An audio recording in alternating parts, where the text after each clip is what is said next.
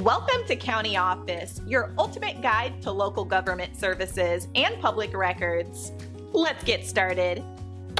How to look up Newton County, Missouri arrest records? Looking up arrest records in Newton County, Missouri can be a straightforward process. Start by visiting the official Newton County Sheriff's Office website. They often provide resources and links for public records. Next, you can check the Missouri State Highway Patrol's website. They maintain a statewide database of criminal history records. This can be a valuable resource for more comprehensive searches.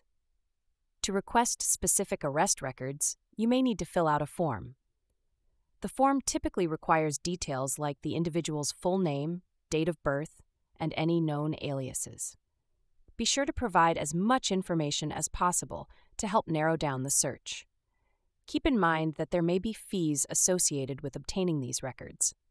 The cost can vary depending on the type of record requested. It's a good idea to check the latest fee schedule on the relevant websites. If you prefer in-person inquiries, you can visit the Newton County Sheriff's Office. Their office is located at 208 East Kohler Street, Neosho, Missouri. Office hours are generally Monday through Friday from 8 a.m. to 5 p.m. Another option is to contact the local police department. They can provide information on recent arrests and may have additional resources for accessing records.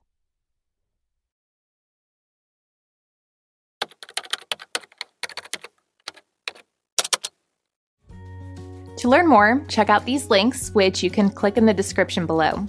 And feel free to comment your questions. We're here to help. Thanks for tuning into our video. Please like and subscribe and leave a comment below. See you in the next video.